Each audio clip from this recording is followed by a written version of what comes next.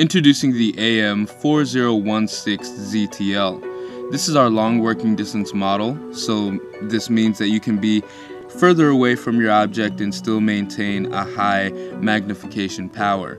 This model does have a polarization unit, essentially eliminating glare from high gloss or high reflection materials.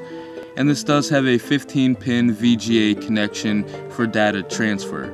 Though this cord is only 2 feet, you can purchase extension cables.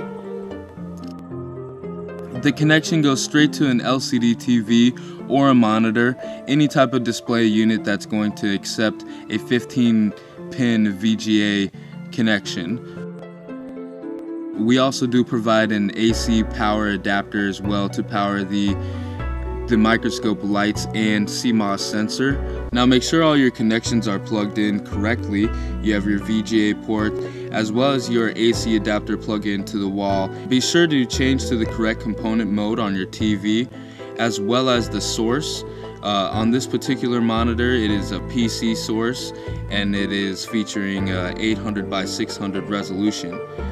Changing your pixel ratio is also going to change your view of your image on your monitor. On this particular model, it is 4:3, shows us the best picture. If we do any other type of ratio, it kind of stretches the picture out. So this is just for your discretion. I mean, you can set it to whatever, but 4:3 is usually the best that you would want to go for. We can be further away and still have a good amount of magnification.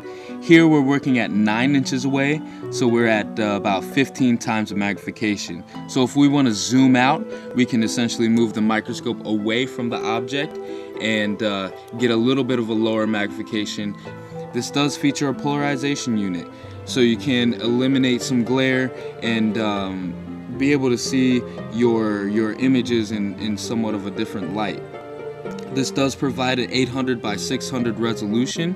It is a 15-pin VGA output, and it goes from anywhere from about 10 to 92 times the magnification. In order to zoom in, all we have to do is put the scope closer to the object and then refocus.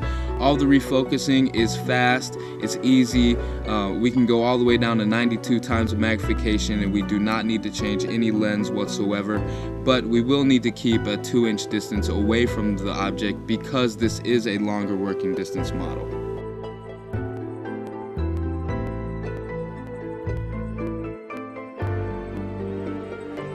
From the team at Dino-Lite, thank you for watching.